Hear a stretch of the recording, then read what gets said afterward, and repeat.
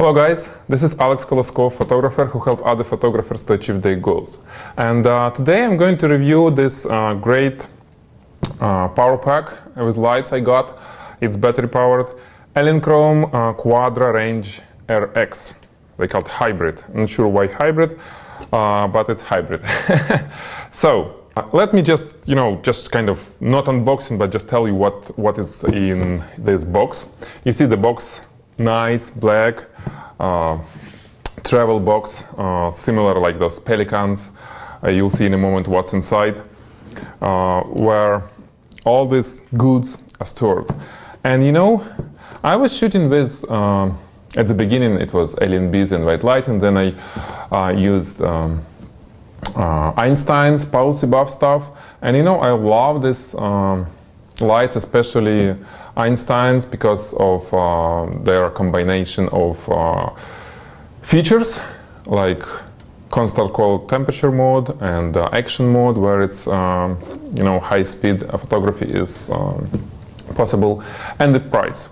For $500 you have a monolight, which does all that kind of I would say high-end stuff in terms of constant color temperature and shorter speed duration, or actually shorter speed duration.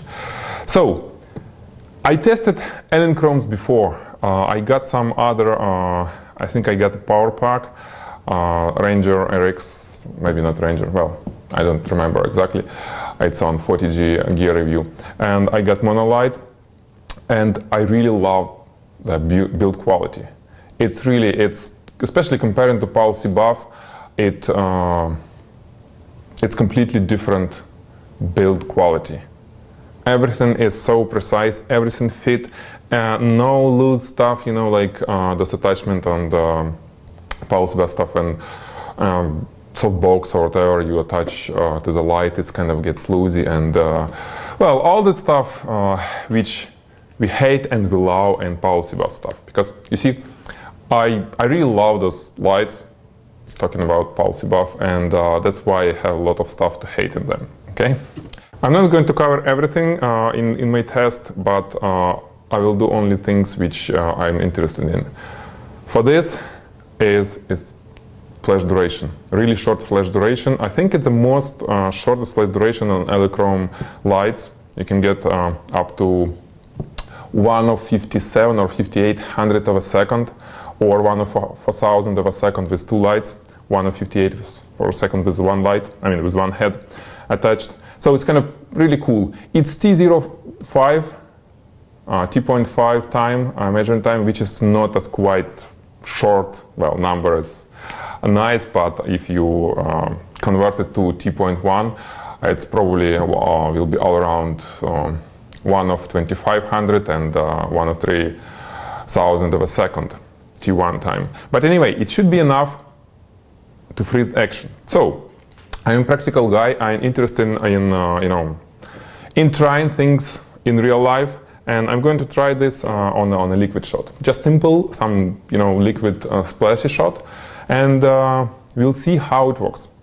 It will be on part one, on first part of this review. On second part review, I'm gonna compare head to head in exactly the same shooting environment and subjects, Elinchrom Quadra RX, Einstein, and Broncolor Graphite A4 pack with pulsar heads. It will be second part of this review, and it will be released a little bit later. Okay, so let's see how this box looks like inside, right? I'm not going to unbox, it's already unboxed, but we can see, of course, lots of little things here, like manuals. We have a hand strap, we have all those nice areas to store all our things, and including the sky port, right? This little sky port is right here, which attached to the camera. Basically it's a transmitter, right? And the pack has built-in receiver. So everything really nice, cool, including this cord in this package. And you see, it's Pelican-like type of box, and I really like it. For travel, and of course this pack is made for travel photographer mostly, because it's lightweight, it's great. Okay guys, now let's see how the thing works and what is inside that box. So, you see, nice little, and it's not heavy at all, unit, considering that about 1/3 of it is a battery. Okay, this is battery, and there are two batteries in this box. Okay, comes in the package, and to lock it from the battery there are two little knobs. You press them, and you see those little things goes inside and unlock the pack. And there are 5 connectors. So it doesn't matter which way you connect, you shouldn't think about it, you connect, and it's strong. I'm not able to accidentally, open it if I, hit or whatever. Well, I didn't hit it much, but it looks quite secure on the plates. There is 20 amps the breaker, and that's how it is. 2 heads, right? 2 heads, and that kind of, it reminds me, all those military connectors. So it's screw-in connector, right? You connect it thinking that it should be secure, and it's quite secure. It almost looks like waterproof. Of course, you're not going to, put this thing underwater. And one way it goes like this, and another way it goes to this head. And head itself is great. Head is just a very little head, and there is a way to open it. I will show you just removing this little protection cover. So the head is weight nothing, and it has that flash bulb, of course. And what's great in it, it has LED, that huge LED, which cold light. And I don't know, for me, I'm still looking forward to see LEDs as a modeling light for any studio equipment, for any, studio flashes, studio strobes, even AC powered. I understand that LED is probably a must now for all battery powered packs, right? Because what's the reason to, to burn halogen lamps if it eats 10 times more electricity than LED. But imagine that if we'll have LEDs on all our modern light, especially policy buff. If you work with policy buff at close to maximum power with honeycomb grids, attachments, or those light mode attachments, I see. Well, I still have burns on myself because yesterday I walked in the studio with several policy buff at high modeling power. It was I was needed full power actually on modeling light, so it's quite hot, I would say. And this is just great. It's just a great way to have modeling light. And there is hole for umbrella, right? Without this cover, you can stick umbrella on it, and this go to any regular stand. Nothing new to this. I've got Quadra Hybrid A and B heads, and this is the most fastest in terms of flash duration heads, which is great. We're gonna test it in a moment, how it will be able or not to freeze the splash, some nice liquids in the studio. But now let's turn these guys on. Let me screw in this a little. It's a little bit easier to screw in this head, less turns than here, which is kind of good. And I'm gonna turn it in a moment. Let's put both heads inside. I still prefer clicks than this, but again, considering that this is for travel photographer, and there is a shoulder strap, right, for this, to have it on a shoulder or to hang it somewhere, probably this connection is much more secure, and well, it's good to have it. So, turn it on. Let's go through the controls. There are 5, I would say, menu options here. First is photocell, then the skyport or on-off, radio receiver, then beep or not beep when it's ready and fires, then slow charge to get the maximum from each battery, maximum shots, but trade-off is just slower to charge, and then after shut off. Each thing has a menu and sub-menu. When, let's say, we go to menu, let's say first, you see it's a C1 or CP1 or C0, which kind of not really, I didn't get it without reading the manual. And, well, nothing wrong with it, but it's just me. I read manual. It's the last thing which I open when I got any new product. First, I kind of sit and turn it on and start playing with buttons. And only if I couldn't figure out how it works, I open manual. So, of course, it was really understandable C0 and C0 and C1 on off, and then some other stuff like CP.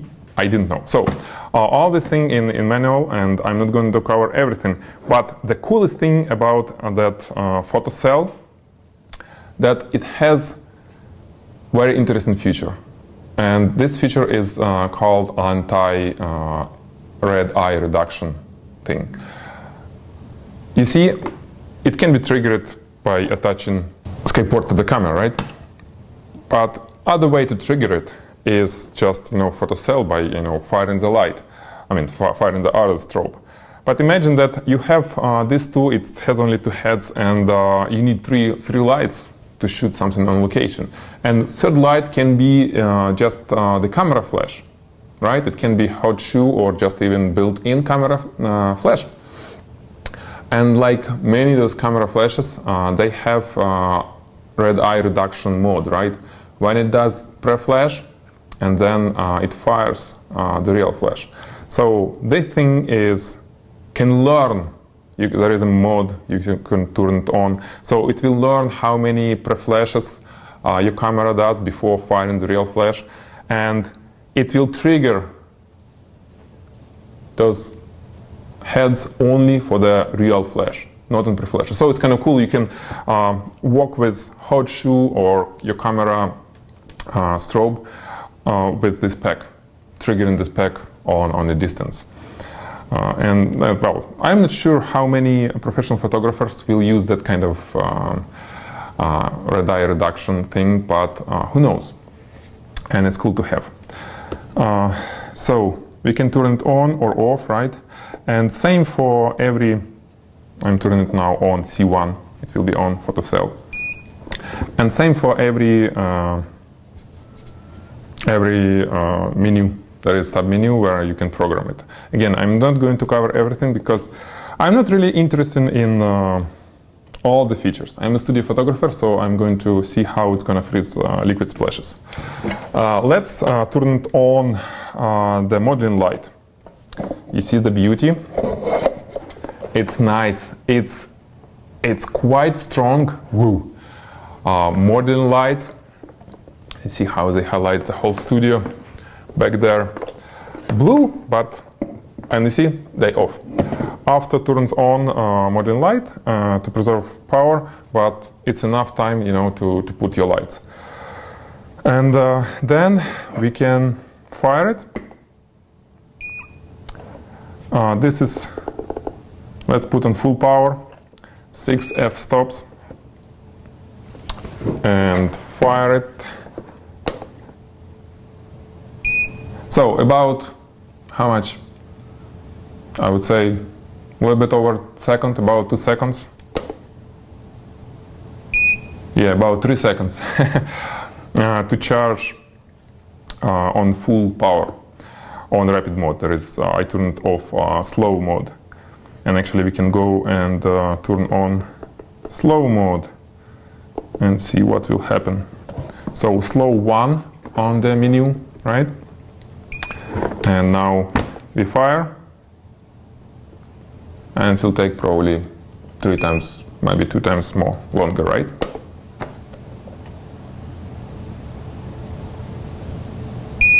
And it's full battery, be good here.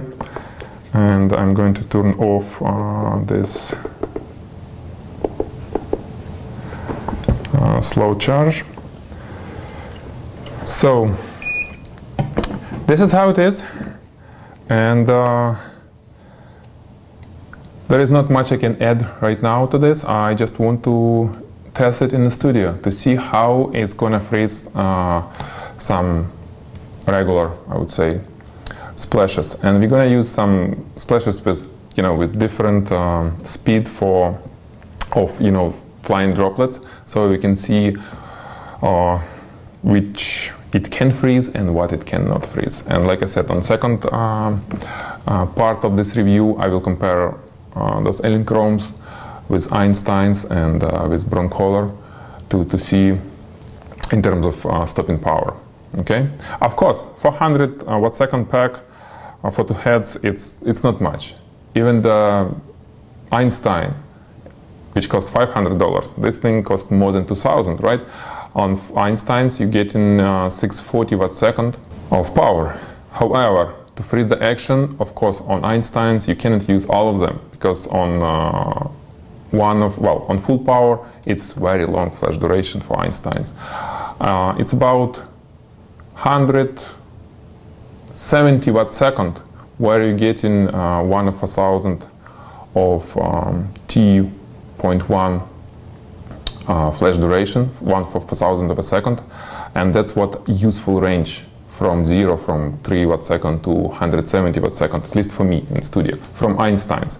Let's see if Elinchroms will be able to freeze action on full power on all 400 watt-second, which can be, maybe really cool if it can, or, because usually with more power, we get in longer flash duration.